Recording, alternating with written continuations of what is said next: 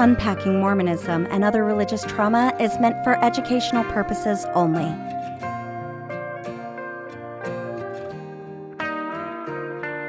Hello, and welcome back to another episode of Unpacking Mormonism and Other Religious Trauma. I'm your host, Sarah Westbrook, and I'm here by myself today. We got an email recently from a listener, and I wanted to share what they said with you because as we are getting ready to enter the holiday season, there is so much anxiety about being with family or having to communicate with people or being with people you don't really like being with and putting on a happy face because it's supposed to be a happy time. And I think that this email and my response to it is really beneficial, especially as our holiday reminder that you're allowed to be human. So our reader says, Dear Sarah and Mason, I recently had a heated exchange with a colleague I work with. They had some valid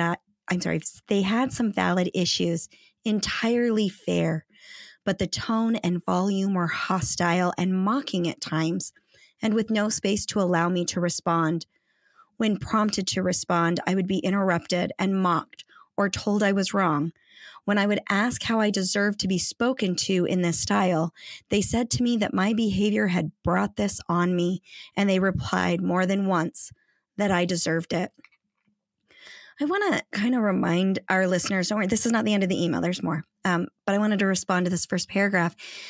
I want to remind the listeners that recognizing the set and setting when you're going to have a conversation with somebody is incredibly important, because when you know you're talking to somebody who is not in the brain space of listening to you or trying to understand what you are saying or being willing and open to constructive criticism, or if you are not in the brain space to hear what they are saying or being open to constructive criticism, usually it's best to say, hey, now is not the time for us to talk about this, and exit. It is incredibly difficult to do.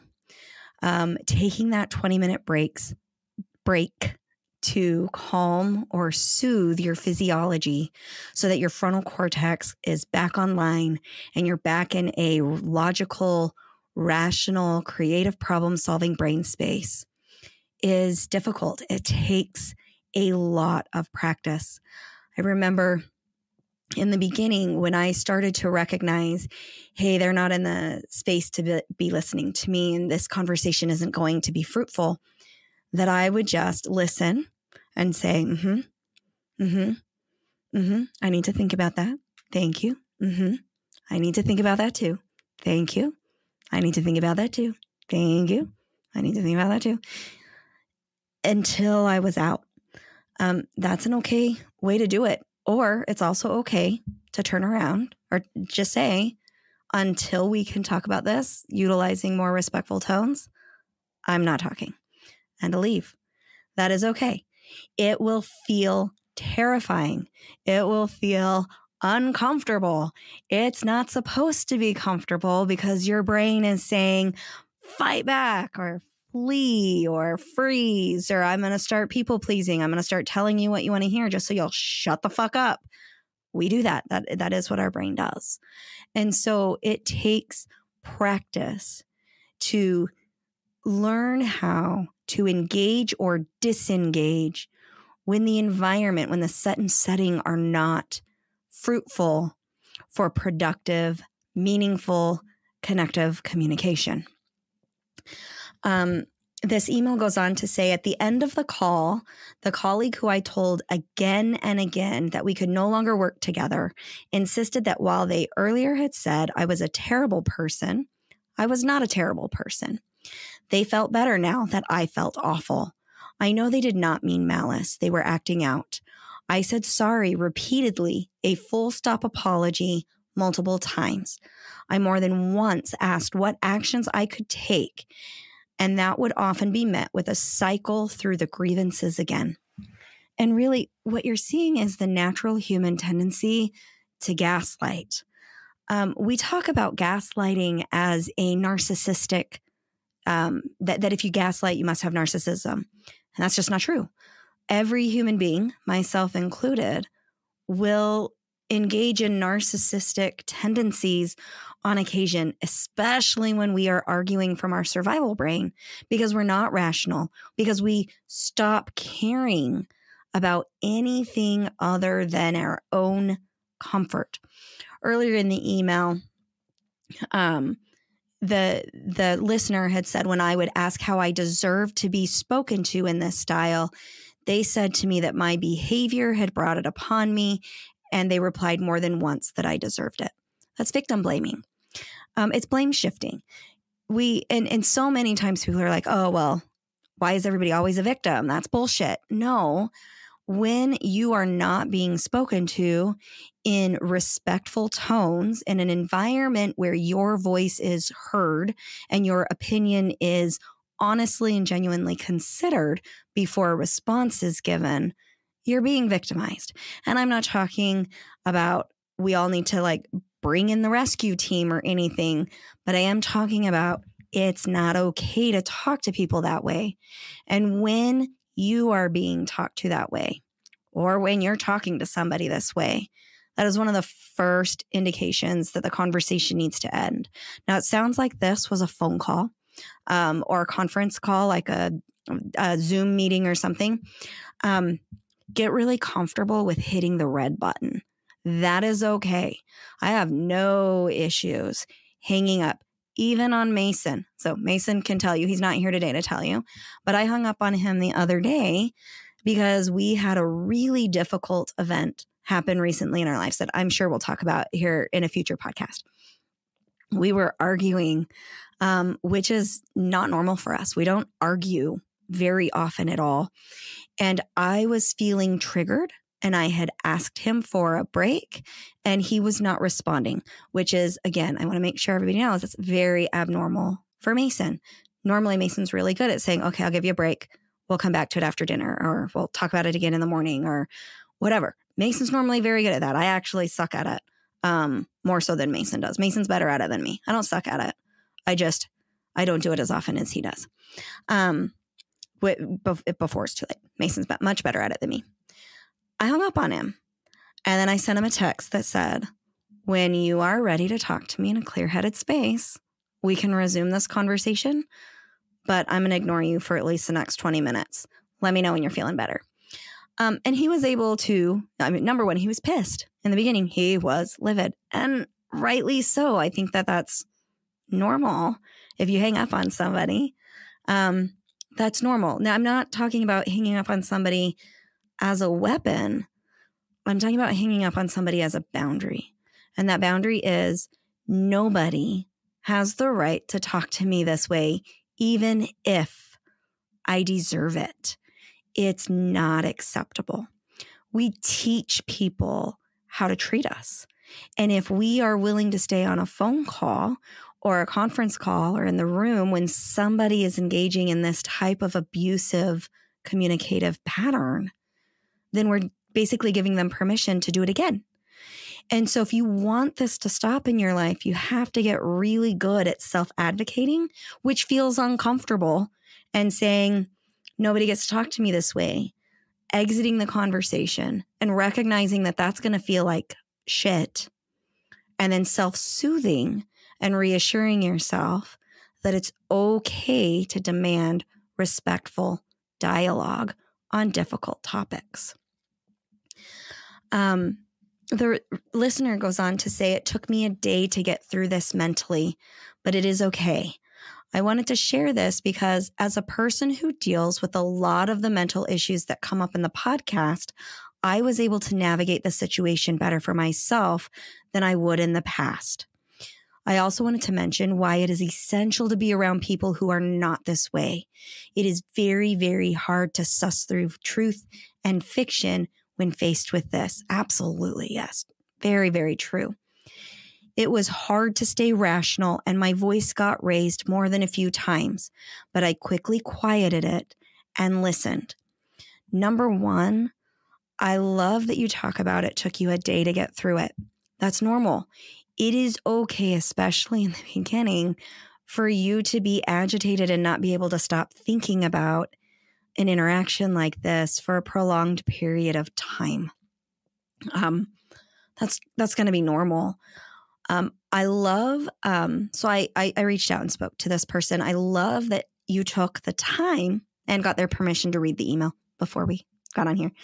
But I love that you took the time to be able to regroup and rest and recover. I also agree with you 100%. We teach people how to treat us. And if they don't learn the lesson, it's okay to say, we cannot be friends. It is also okay. I saw this meme on Facebook because Facebook is my social media platform recently that reminded me. I've seen it go around a few times and I saw it again recently. And one of the things that I love about it is it says, it's okay to not be liked by everybody. You don't even like everybody. So it's okay. It's hard when you have a working relationship with this person or when it's a familial relationship, or if you used to have a really positive relationship and things have changed. I'm not a fan of cutting people out of your life really, really quickly, but I am a fan of making sure that the relationships and the people you surround yourself with are healthy. I also want to say that healthy does not mean we all think alike. It is very important to have relationships with people who do not think like us, who do not agree with us on everything, but who can talk about those disagreements, whether they be political or religious or just, moral standards, your interpretation of certain current events. You want to be able to have respectful dialogue with individuals that you don't agree with because it's great practice and wonderful diversity. If we are always surrounding ourselves with people who agree with everything that we say, then that's problematic because you're not being intellectually challenged ever. But if the people who are around you who disagree with you cannot express that in a respectful way, then it's not healthy. I have several friends who are still very much active in the Church of Jesus Christ of Latter-day Saints, aka Mormon Church. And one of the things that I absolutely adore about these friends is that we can talk about some of the historical things that are upsetting. We can talk about some of the, toxic cultural tendencies. And we can do so with love and respect, knowing that our goal is not to change the other person's opinion or to be agreed with, but to be understood and to kind of gain deeper understanding about how each other's inner world works. So that is super fruitful. That's super meaningful. That's super healthy. But there has to be the right tone, the right setting. Be fed, be rested, be hydrated. Take care of those bottom tier physiological needs that Maslow's hierarchy of needs talks about. It's also this listener says it was hard to stay rational and my voice got raised more than a few times. Yeah, your amygdalas got a little bit tickled or a lot bit tickled. I love that you say, but I quickly quieted it and listened. That means that you are practicing exercising that frontal cortex muscle where you're beginning to learn not to take somebody else's opinion or somebody else's behavior personally. Usually when somebody is engaging in this very disrespectful communication style, what that is normally an indication of is they have something going on that's unresolved, that needs some work, that maybe they're having a really bad day. Maybe they don't yet have the skill to engage outside of that survival response. And it's okay. Everybody's at a different place in their life, but you didn't take their response personally because their response wasn't about you. Even though they were attacking you, it wasn't about you. Most of the time, unhealthy communication patterns are about the person communicating in an unhealthy way. And most of the time, we can't tell what it is that's going on for them that's making them communicate in this way. I know that, when I engage in really unhealthy communication patterns, because I do this sometimes where my mouth just goes and I start acting a fool and I don't live by the morals and standards that I have set for myself for being respectful to everybody. I'm human. I'm going to fuck this up just as much as you're going to fuck this up. But I know that generally it's because I've got something going on for me that I haven't fleshed out yet. And when I'm in my survival brain, I don't have the same capacity to be respectful and calm and engaged with the people around me. This is like, when I come home grumpy and struggling, all of my kids are like, hide from mom because she's going to give us chores because when mom gets grumpy, the house gets clean. That's just the way things work at the Westbrook house. And my kids don't like that. And understandably so. They don't want to be doing chores when mom's cranky because then mom is mean.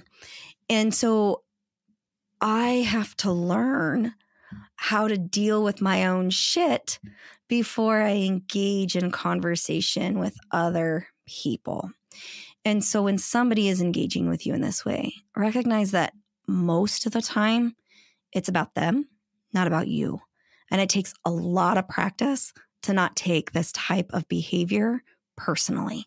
But once you master that and you're like, hey, this isn't about me, this is about you, it feels liberating. It really does, because you're not to blame for being mistreated. Even if you've done something wrong, you're not to blame for somebody else's mistreatment of you. You can take accountability for where you messed up and still be respected. You need to be respected. You can't learn. You can't gain anything from a conversation where your amygdala is being activated because you don't feel safe. Even the worst criminals in the world, when you yell at them and scream at them and, they've done horrific things that everybody on the planet would be like, that's horrific. They don't deserve the disrespect back. I mean, is there certain punishments and should they be locked up so they can't hurt other people? Hell yes. But their capacity to understand the harm that they've done comes when people can engage with them in respectful ways where their survival brain isn't kicking into high gear. Okay. I know that sounds a little controversial, but it's true. If I'm attacking you, if I'm attacking your character, if I'm telling you that you're an asshole, you're not going to listen to me. It just doesn't work that way. The listener then said, please also remind us what words and phrases to say when people approach us with this semi-violent tone and mocking language. First, to slow down the conversation. Secondly, to wrap it up or avoid loops. And lastly, to reflect some of the feelings back so there can be a recognition of the pain that they are causing. So the first thing that I would say is, if the person is not capable of calming down and speaking to you in a respectful way, the best thing to do is to disengage. And I would use things like, I am feeling very uncomfortable. So I'm going to talk about me. I'm feeling very uncomfortable with the way that this conversation is going. I'm going to hang up now, and I would love to come back to this when we are both ready to talk to each other in a respectful manner. Click. Okay?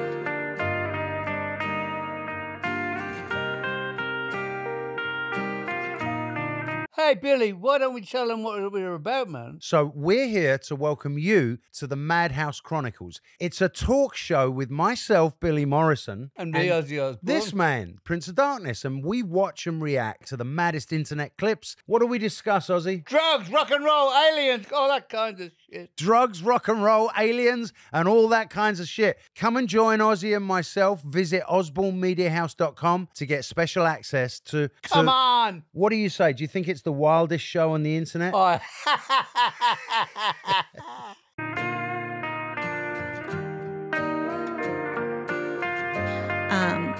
I would also say, hey, can we both, or if I want to try and take the conversation, I'd say, hey, can we both take a deep breath and start over and talk to each other with respectful tones? If the answer is no, click. So disengaging is just really important, okay? To wrap it up or avoid loops, again, you're going to talk about your own experience. So this is where you would say things like, I don't see it that way. I don't remember it that way. If they start calling you names, like, how can you be so stupid that you don't remember it this way? You know, you can argue with them and say, well, everybody has a different perspective. But as soon as they start calling you names, it's, hey, nobody's allowed to talk to me.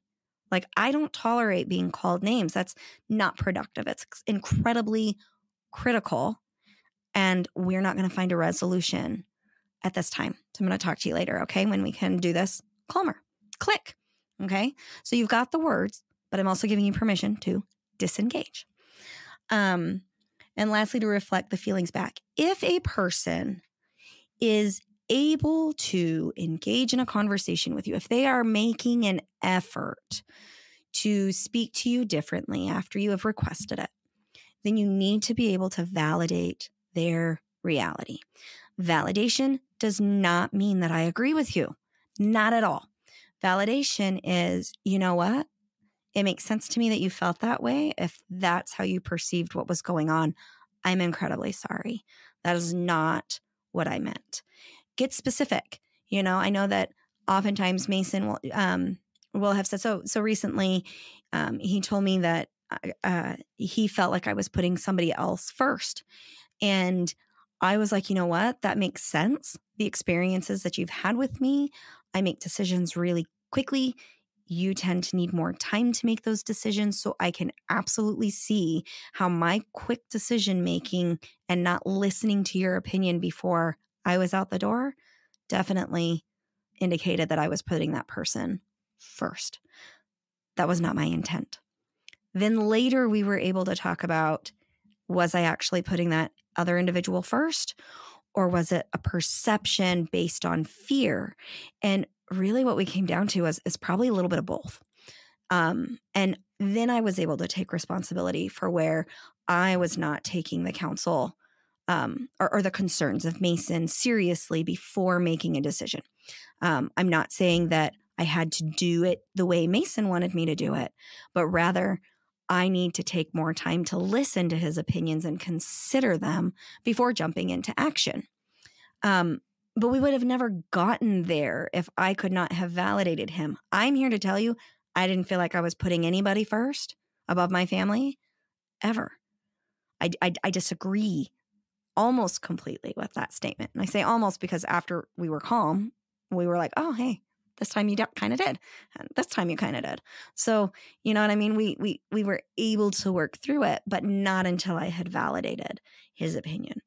I also add an emotion to that validation. You know what, Mason? I can see why me putting this other individual first makes you so scared or makes you so upset or is so incredibly frustrating. I get that you're frustrated. I get that you feel frustrated when I jump into action before you've had the time to really process what's going on. That's really not fair of me.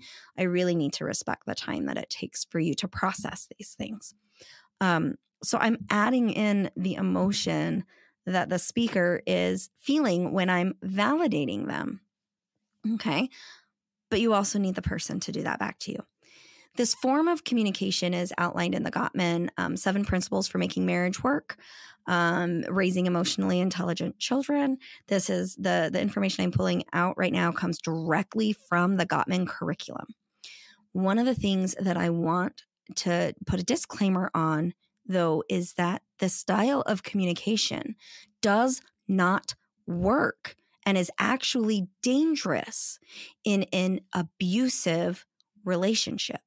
Because the abuser will take your confessions of vulnerability, your emotional states, your acknowledgement of their point of view and twist it in an unhealthy manner and use it against you. And so one of the things that you really have to recognize, again, it comes right back to this point, is If the person on the other side is not willing or able to engage with you in a healthy manner, the best thing you can do is disengage and put distance between yourself and that person until there's either a mediator, or a counselor or somebody that can help the two of you work through that. If this is a characterological domestic violence situation, characterological domestic violence is different from situational. So situational domestic violence means we were arguing, things got out of hand, and we laid hands on each other, or there was pushing, or I started calling you names. Characterological domestic violence means the situation doesn't make any sense. The violence comes out of nowhere and it's consistent. It happens all the time. Situational is more, it only happens when we get in a super heated argument. Characterological is, number one, the argument makes absolutely no sense and I'm going to abuse you no matter what you do. Even if you do everything right, you're still going to get in trouble for it. Okay.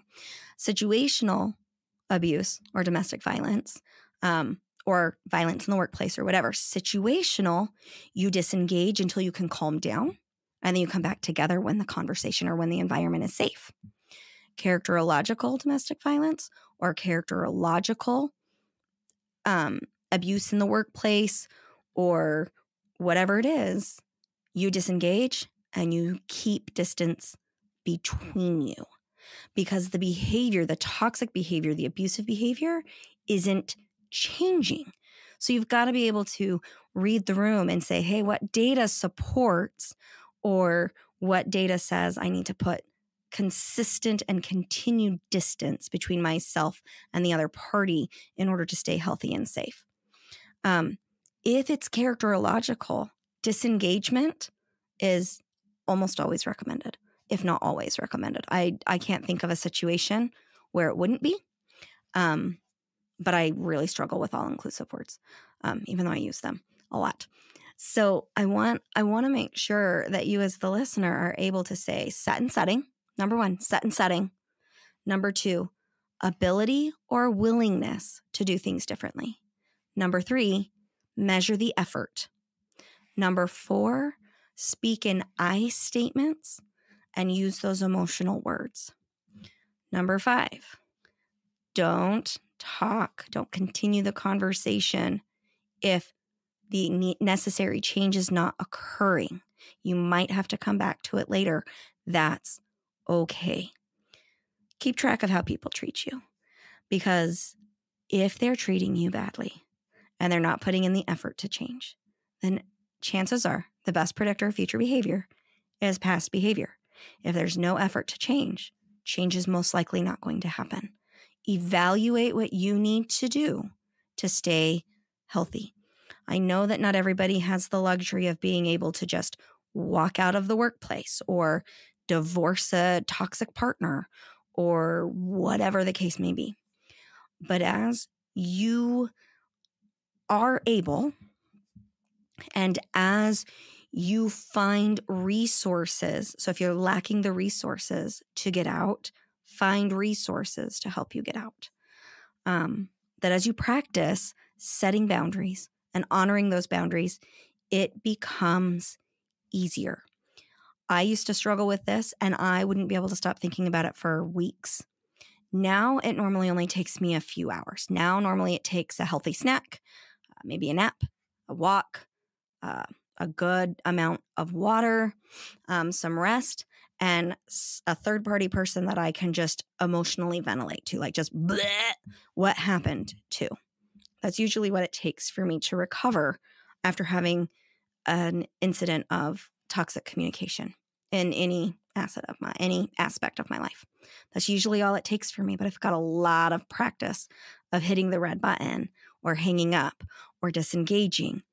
Thank you to, I guess, my very toxic family for that. It doesn't feel comfortable, and that's okay.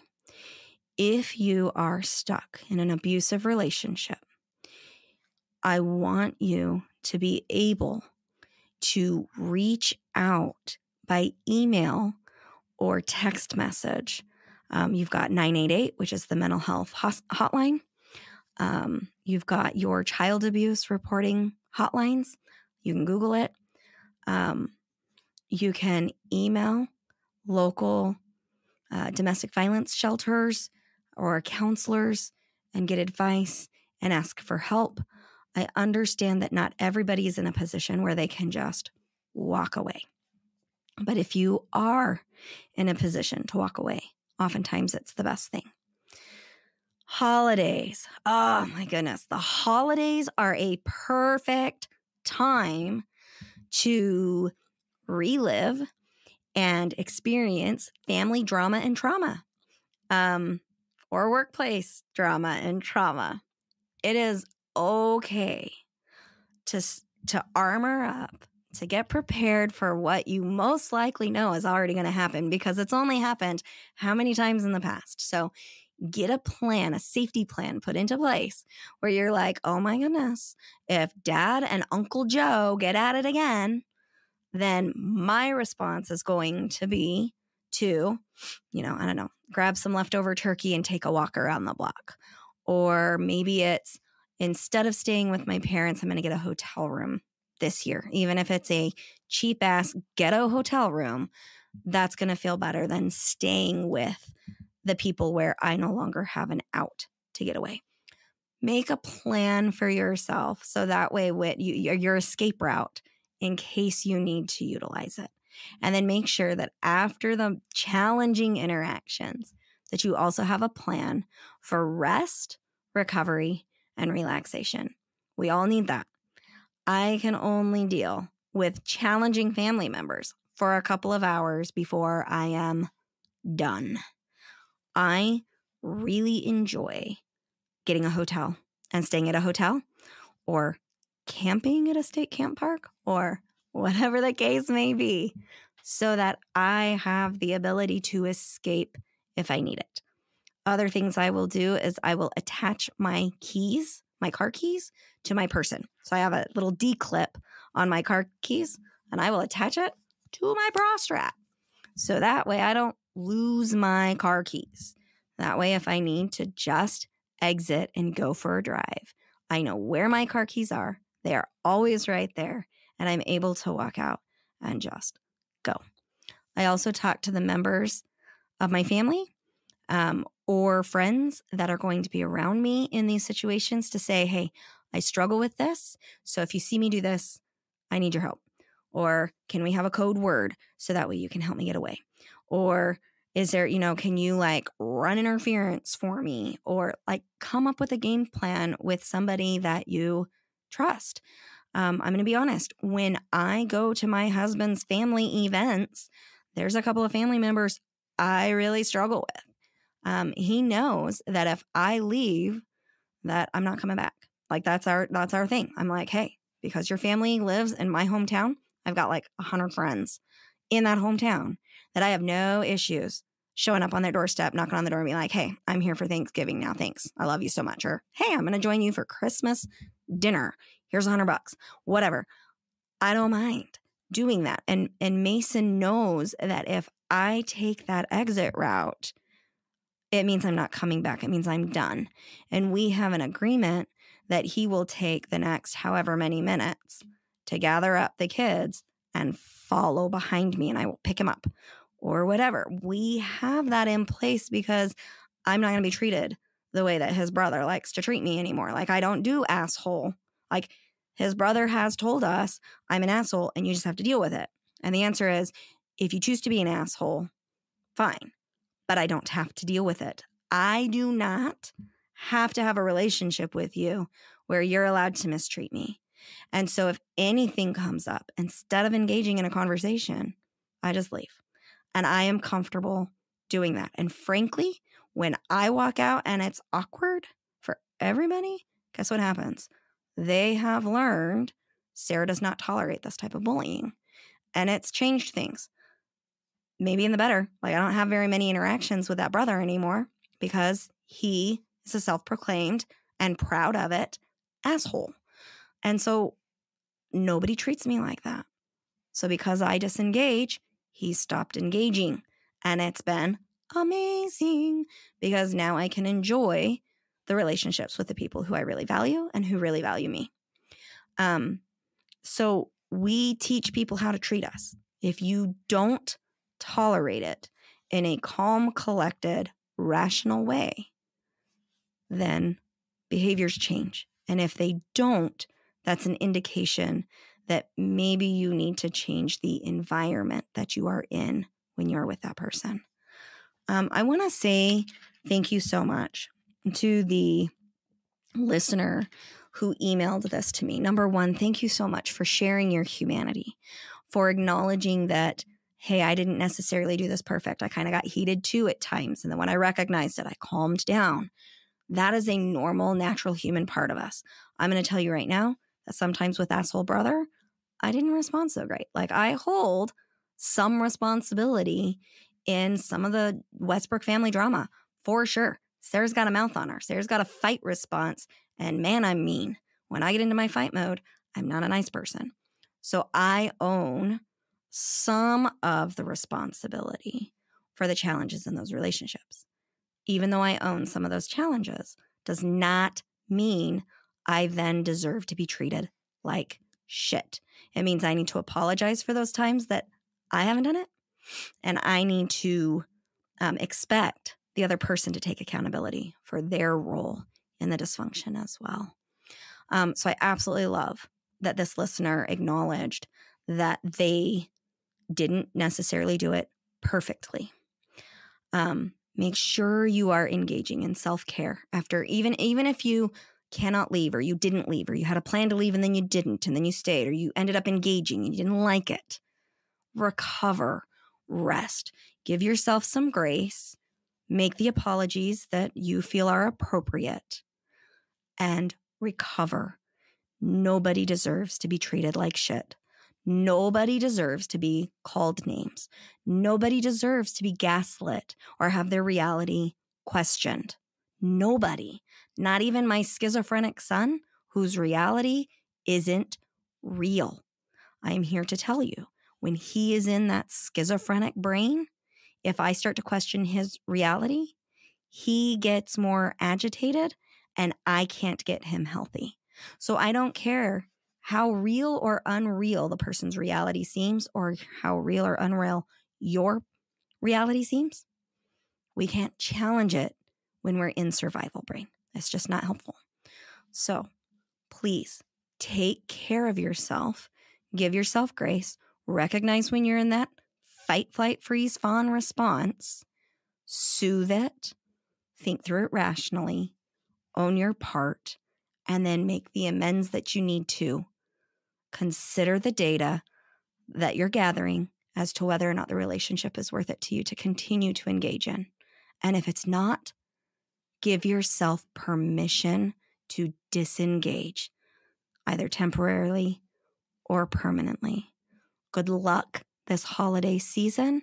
This has been kind of a preachy episode, not trying to preach, trying to educate, but I want you to do what is best for your own well-being. Surround yourself with people who love you, who respect you, and who can disagree with you and stay respectful and friends and loving. Sometimes it's hard to find those people. When you find them, value that relationship, honor it, take care of it, nurture it, and happy holidays. Bye, everybody.